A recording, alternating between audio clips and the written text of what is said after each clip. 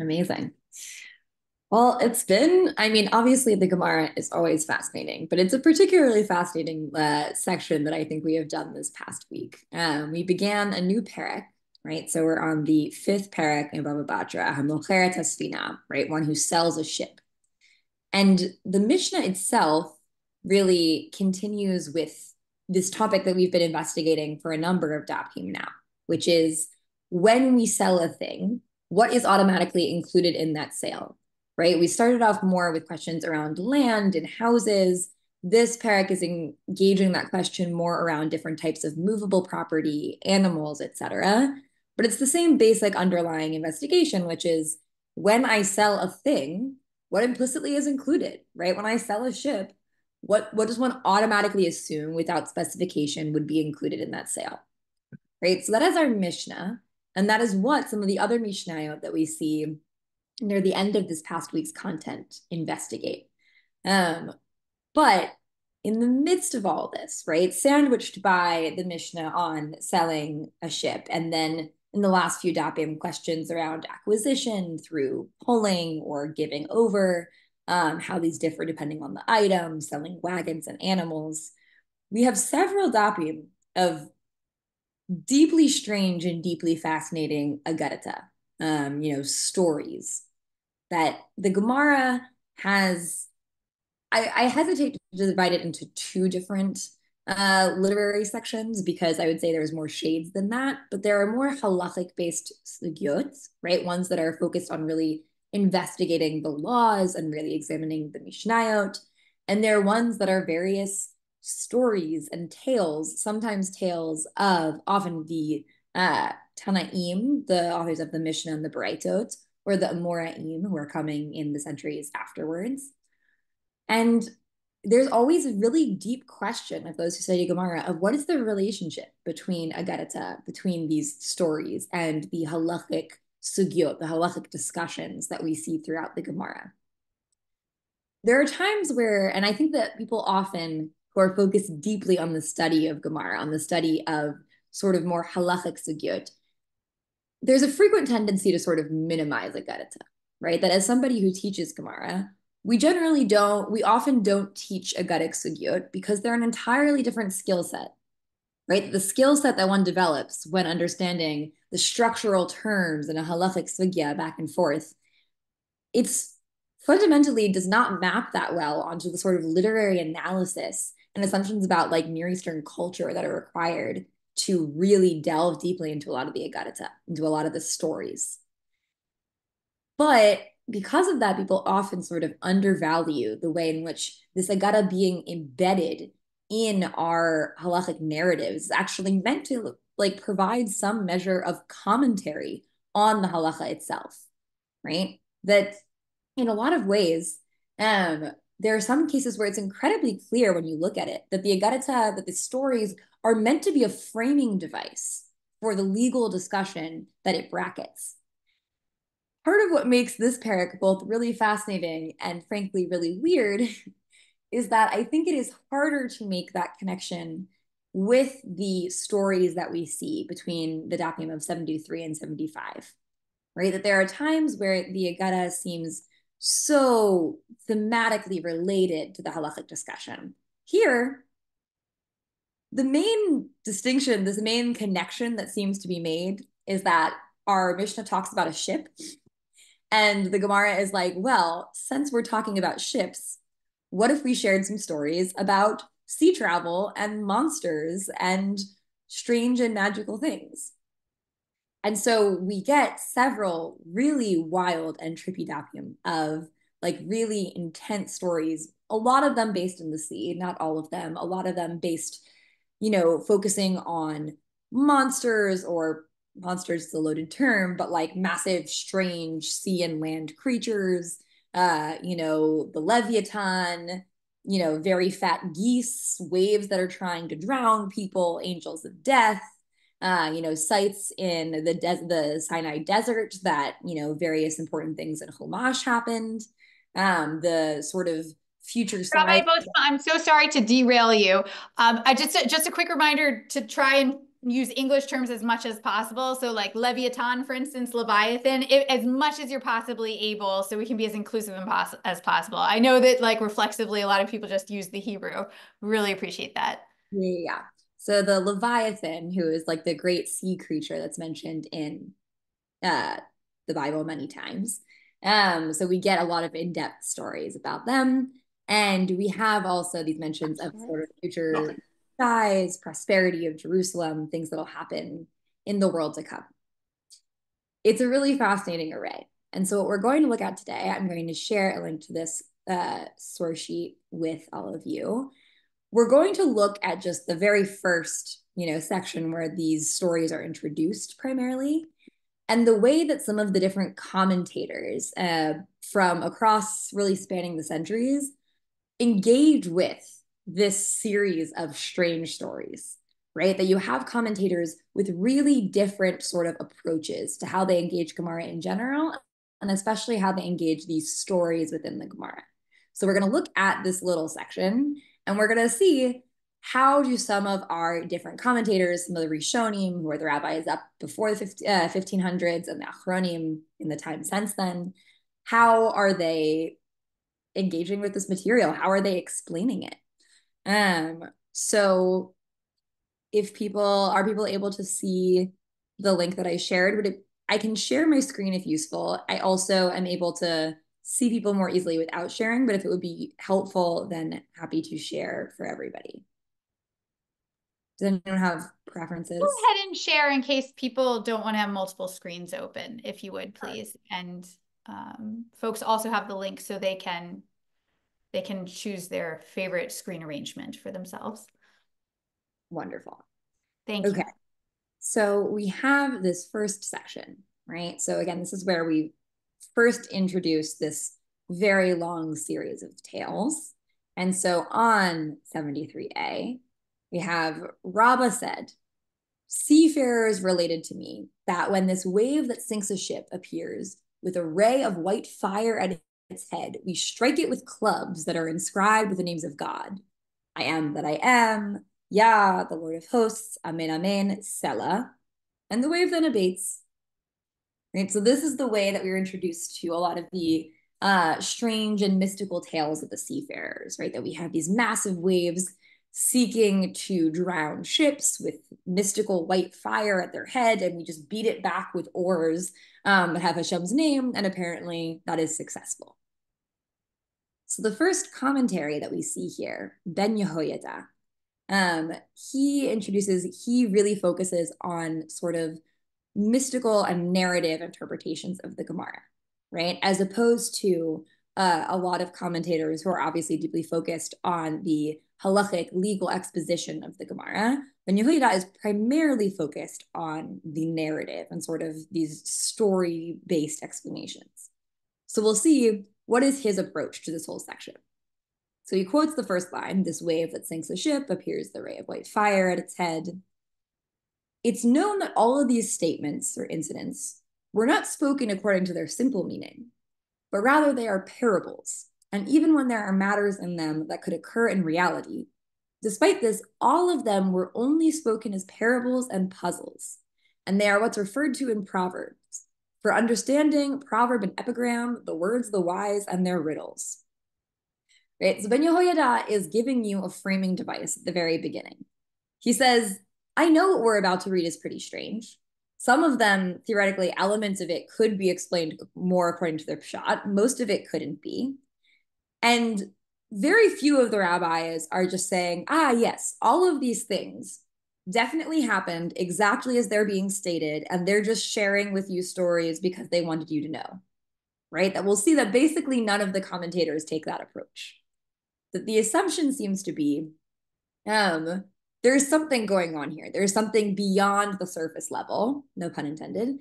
And so what is it? How are we digging into it? And the rabbi, like Ben Yehoiada says, it's parables, right? There's going to be deeper, more of esoteric meaning behind each of these stories. Since he is someone who engages a lot in Kabbalah, we'll see that for him, the sort of esoteric meaning is generally very connected to often more like Kabbalistic explanations. So I included just like a little chunk of his initial explanation to see how he engages these stories. He says that the seafarers are learners of the Torah, right, who descend to the depths of the oral Torah, and that the wave is the Yetzer Hara, right, the evil inclination, which tries to sink ships, right, tries to overwhelm the body of a person. And he says, what is it, this white fire at its head? The white fire is the Yetzer Hara, the evil inclination, sort of initially appearing as something more benign than it is, right? The real Yetzer Hara appears as a red fire or as a black fire. But initially, sometimes it appears to you as a white fire to sort of deceive a person. He gets into various conversations about the klipots, which again is like these sort of, I, as a non-Kabbalistic expert, don't want to state things too definitively, but various elements of sort of evil that exist in the world due to the like shattering that initially created our universe. Um, so this is one explanation. Before we continue, I'm interested in people, you can either raise your hand and speak or mention in the chat. Does his explanation resonate with you? Not even necessarily this one about the seafarers, but the notion of these as parables. Is there something else that sort of initially stuck out to you when you read these sections? Like, how were you initially interpreting them? Were you just like, this is fun? Was there a sort of like methodological approach that stuck out to you?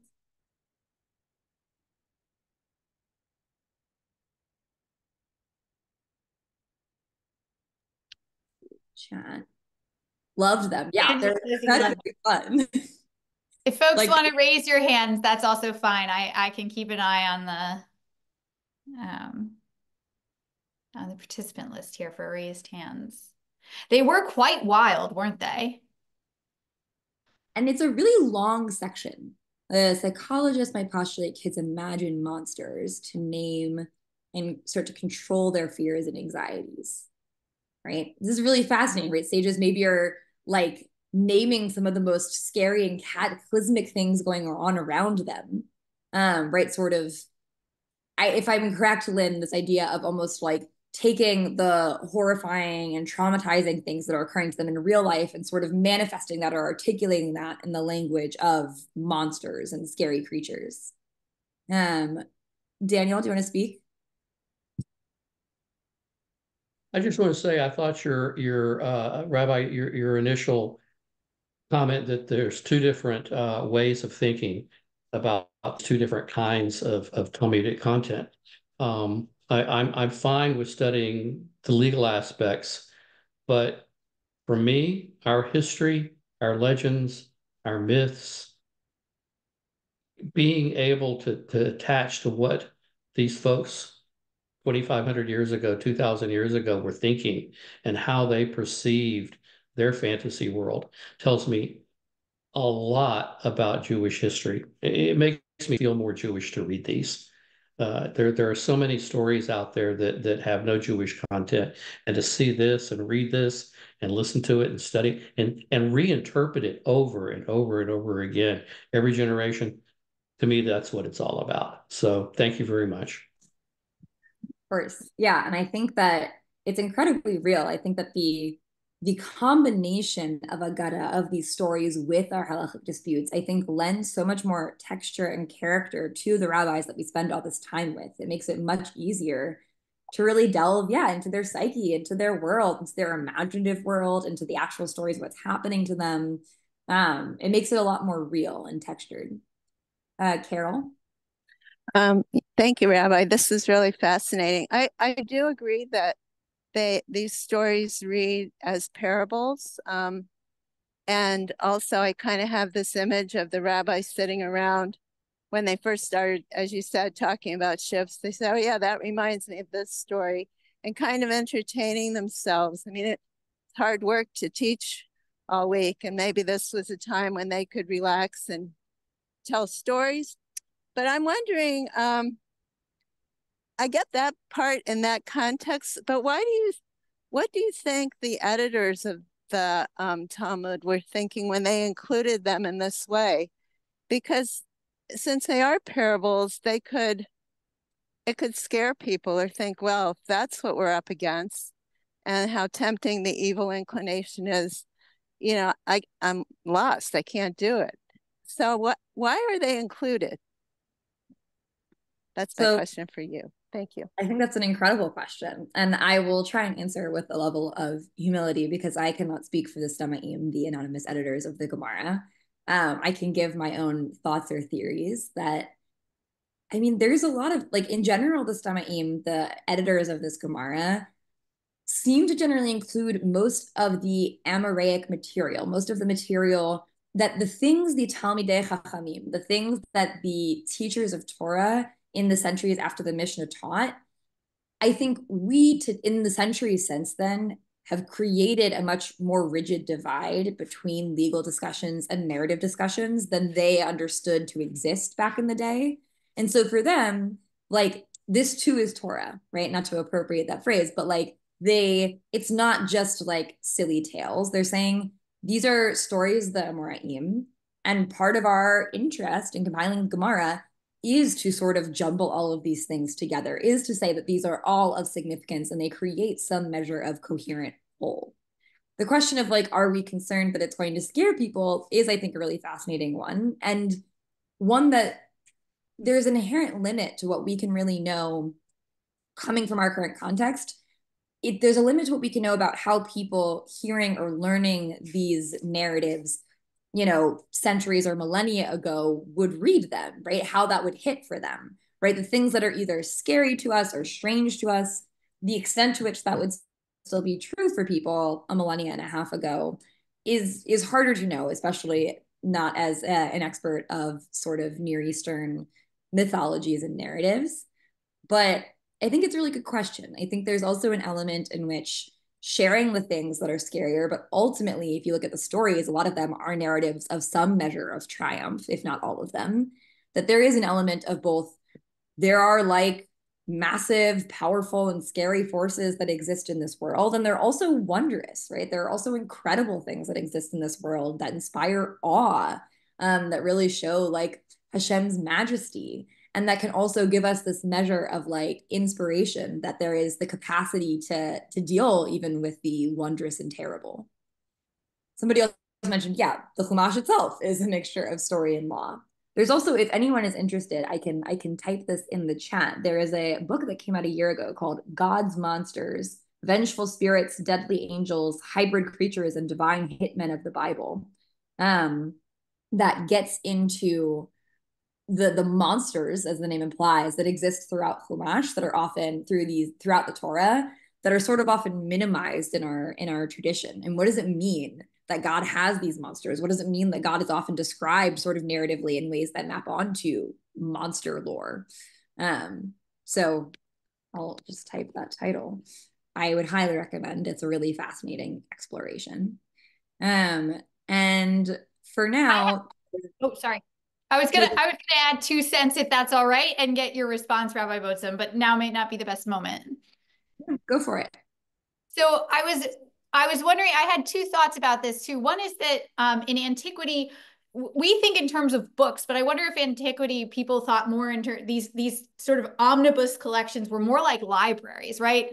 The Tanakh, the entire Hebrew Bible, is not really properly described as a book. It's a library. It's a library, and then within the books also, and I think another thing that is a modern category we sometimes shouldn't retroject on antiquity is genre, right? We think in our modern publishing landscape that books fit into various genres, and I should expect a consistent genre throughout whatever I'm reading and understand that genre. And I wonder, and this really is just a wonder, and I'm curious what other folks think. If maybe in antiquity, when people didn't have lots of books, right? You might only have one book, they're very, very expensive that the community owns, that there's less of a concern about creating a book in a certain genre and more of an impulse to let it be an omnibus and let lots of important things go into it that don't all neatly fall under any particular genre. I'm curious what you think, Rabbi Botzum, and anyone else who thinks about that. That's just speculation on my part. No, I think that's an accurate reflection also of the fact that to describe Gemara as one genre, right? To describe all of Shas, the entirety of all of the Gemara as being one genre, I think, would sort of defy modern literary conventions, right? That it is, I think people often try and fail because I agree that I don't think it's sought to be that, right? And somebody else mentioned that it is like a collection of this whole array of oral content that is understood as being related, that is understood as having deep wisdom, that is understood as being sacred, but that is not understood as like falling into one neat genre in the way that we often talk about those today. Somebody else also mentioned that I think there is more porous borders between how we understand some of these different genres back in the day than we often sort of more rigidly define things as like either legal content, narrative content, right? Like myth as being separate from fact, right? Whereas I think that there is a lot greater fluidity between those things as not being like, two opposites, but in fact, deeply intertwined. There's so much more to say. I'm going to pause here just because there are some other deeply fascinating commentaries when it comes to approaches. But if we have time in the last couple minutes, we will hopefully take some more questions or comments. And also feel free to continue messaging in the chat. This next bit is from the Ritva, Rabbi Yom Tov Asavili, who existed in the 1200s in Catalonia. And he has a related, but I would say very different approach to what we saw in the Ben Yehoyada. So the Ritva says, okay, he quotes from Rabbah, seafarers related to me, etc. There are in the incidents related in this chapter very strange matters for people who are not used to them. And their matter is very close to those who know their nature, like the size of fish in the sea or the size of the waves. And there are also amongst these incidents hidden or hinted at matters that one does not see with the eye, but rather in the vision of a dream. This is because when the sages would travel along the ocean and see the wonders Hashem created there, and these sages would also isolate themselves and do deep contemplation on wonderful and remarkable matters, at the time of sleep, matters that are on their mind would appear to them in miraculous form and provide insight on the issue at hand. The Gaonim wrote that everywhere it says, I saw this, it's referring to in the vision of a dream while they were traveling on the ocean. And since there are liars who slander the words of our rabbis, we'll discuss and hint at some of these matters, including some of the hints that are closer to the pshat of the words, right? So the Ritva understands this, even our stories, he understands as a sort of compilation of different things, right? That some of these he sees actually, and we're about to see in his specific commentary, stuff that seems supernatural is actually just an exaggerated telling of like real natural events that occur. And some of it is just dreams, right? That like you're out at sea, it's a wondrous and scary and strange place. The rabbis are like deep in thought and contemplation. And you have weird dreams that sometimes like inform you vis-a-vis the questions that you're wrestling with. So the Ritva is also very clearly based off of this last line and something we see with other commentators as well. They're worried, even at the time, and this is coming some centuries after the Gemara, but also, almost a millennia before we exist now. He was worried that people are going to see this and be like, this is silly and nonsense, and the rabbis are a bunch of liars, right? And so, like, these commentators are very concerned with trying to explain to people that they shouldn't use these fantastical tales as an excuse to like deride the rabbis or think that they tell sort of nonsense just for fun, right? That there is like truth and deeper meaning to all that they're relating. So to get a taste of what he means by, some of this is just natural matters, we had a bit where it said, between each wave, there are 400 parasangs, which is a very large measurement of distance. It says, this means it appears to the eye there is such a distance between them. And these parasangs are referring to a naval parasang, which is 1/20th the size of a parasang on land, right? The Ritva is like, no one was actually measuring the waves. They're just describing from the boat, what did it look like to them? The waves look massive. There seemed to be incredible distance between them, right? And the height of a wave is 400 parasangs. Again, that would be a many miles high wall of a wave. It says it goes up and down and back and forth along the waters in a way that amounts to this much before it eventually quiets down, right? Not that there is one tsunami-like wall of wave that is this tall, but that it essentially sort of amounts to that height while it is still active. Does that seem like the most pshat, the most intuitive read of that statement? Maybe not, but the Ritva is very invested in saying, a lot of these explanations, ones that can't be dismissed as appearing in a dream, are ones that do map onto the natural world. And if you think that it doesn't, you're just misinterpreting what they're saying. Right? So this is a bit different than Ben Yehoiada's explanation, where he's really, with every section, interested in explaining a sort of Kabbalistic, esoteric underlying meaning. The Ritva thinks some of it has a sort of esoteric background, and some of it is either dreams or just explanations of the natural world that are explained in fantastical language, right? So we won't look at all of the rest of these things inside, since we only have a few minutes left, and I want to have time for more discussion. The Chidushei Agadot is a compilation of the Maharsha, who's existing in the 1600s.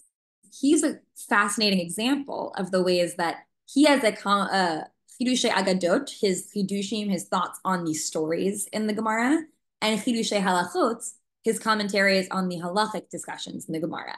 Right? So the Maharsha was one of the first commentaries explicitly focused on the stories. But he also, he understood these as being related literatures. And so he both felt the need to have separate commentaries, but also to write a commentary that encompassed the entirety of the sort of content in the Gemara. Right? So he reads these also as parables. He reads the waves as metaphors for all of the nations that try and drown and overwhelm Israel, right? And that, the people of Israel are like the sand of the sea that the waves are trying to swallow up. That the waves in the story where one wave says, I tried to swallow the world and I failed. And the next wave is like, well, I'm going to try.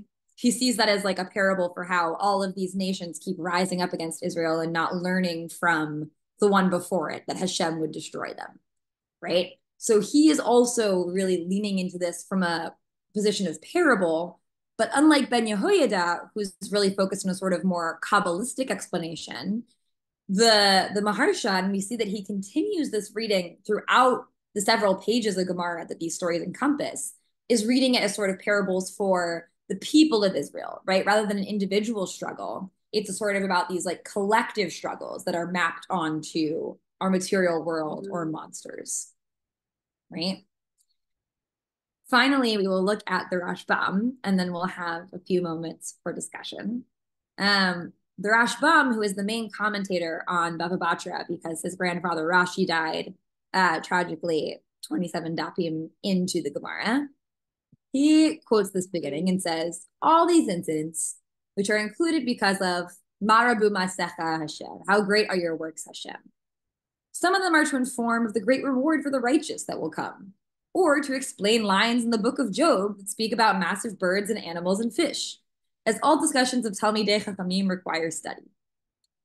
Right? So the Rashbam, who is generally a very practical person, right? Because we see this appear in his commentary on the Torah as well. He really believes in very tangible, specific, clear explanations of things. He says these are included to talk about the wonders of Hashem's creation, to talk about, things, the reward of the righteous in the world to come, and to explain some of the fantastical things that we see appear in Tanakh itself, right? We talk about massive birds and beasts and whatever. So the Gemara is like, yeah, let's expand on that. What do these massive birds look like? What are these massive fish? So Rashbam, he goes through, and for the rest of these dapim, he doesn't really explain it like mashal. He doesn't explain it as parable. He's like, I'm going to explain the words to you so you know what's happening. And he doesn't really feel the need to give a deeper meaning. He's like, I will tell you what these words mean, and you can sort of figure it out from there. So while there is more to be said, since it is 10 now, we will pause. But if anyone has sort of final thoughts or questions, please either share in the chat or raise your hand.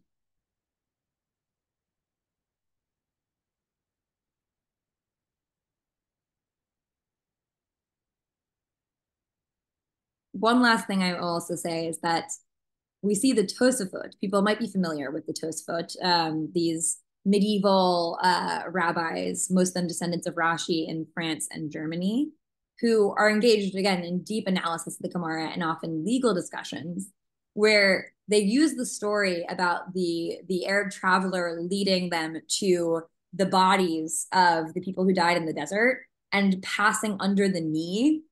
And they use these discussions to arrive at linguistic and halachic conclusions They're like, we know from the fact that it says that the traveler passed under his knee that this particular word means somebody lying face up and not lying face down, like Rabbeinu Hananel said, because otherwise the knee wouldn't be propped up and he couldn't pass under it, right? So whereas we have these people who are invested in like giving these sort of esoteric narrative explanations of all of the stories, the Tosfot are like, yeah, what are the legal conclusions I can draw from these stories about like the massive bodies of the people who died in the Midbar, right? This can tell me something about what words mean and what legal conclusions we draw about how we bury people.